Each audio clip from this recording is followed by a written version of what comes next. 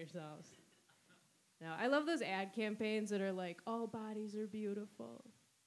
Because the subtext is always like, even these. They always just make a little bit too big of a deal about it. They're like, we don't know if you noticed, but these models, if we can even call them that, are very, very, very different than the models we usually use. And these busted models remind us of you.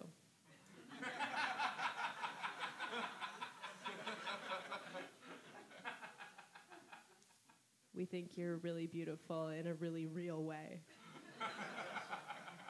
You're welcome. I like to believe their intentions are good, but I think we'd be a lot happier if we just let go of the idea that everybody has to be gorgeous.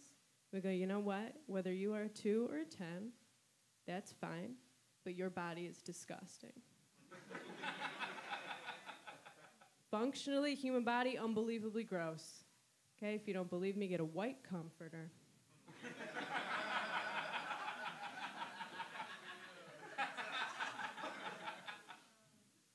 You also got that one faster than they do in Michigan, which I think is a point against you.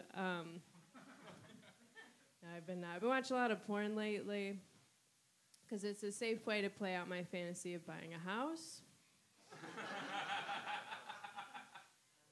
All right, if you're going to watch real estate porn, though, you have to be ready to suspend your disbelief. Okay, they want you to believe that this woman has the budget for granite countertops, but also that she just turned 18.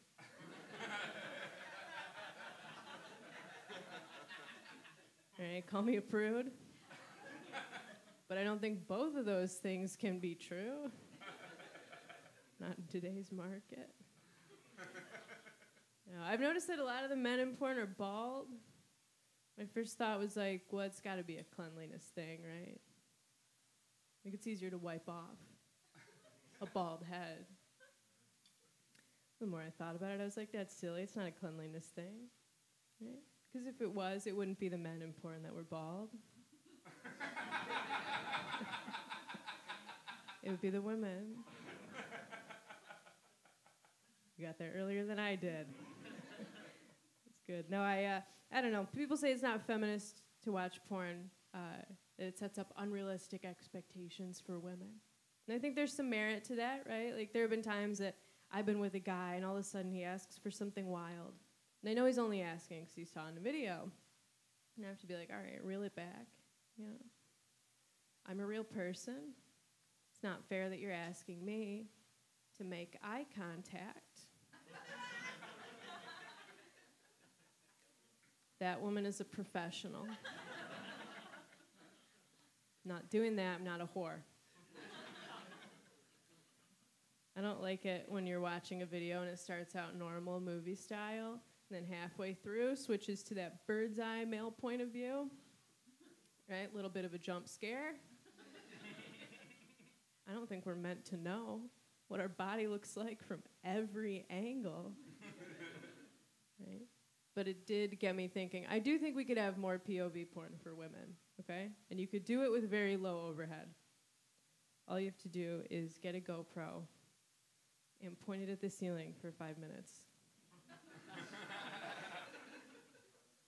Okay, if you want to get crazy, flip it around, mash it into a pillow for a little while. 30 seconds. All right, I'll leave you guys on this one now that we're comfortable with one another.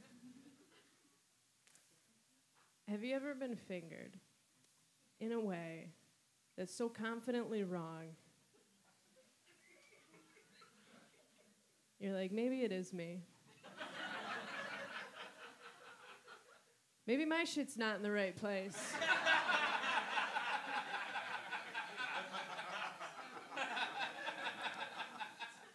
And you don't know if you should correct him or keep making mental notes for your doctor. At some point he goes, how is it? But you can't answer because you're too busy trying to schedule an appointment up here. He's using his finger like it's a straw, and your body like it's a particularly difficult Capri Sun. We've all been there. All right, and I'm not trying to be like, oh, guys don't know, you know, but this particular guy did not know. Because you would think where you put your penis would have some inspiration for where you put your hand. And he was treating it like we were playing a game of Battleship. He's like, oh, she had it there before. She wouldn't possibly put it there again.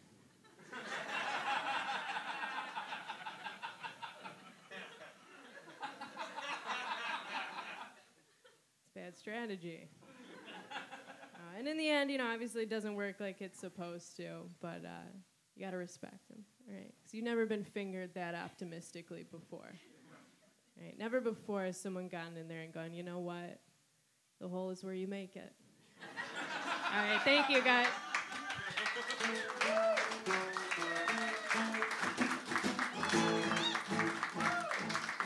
Mary Spencer from Detroit, everyone. Show some love.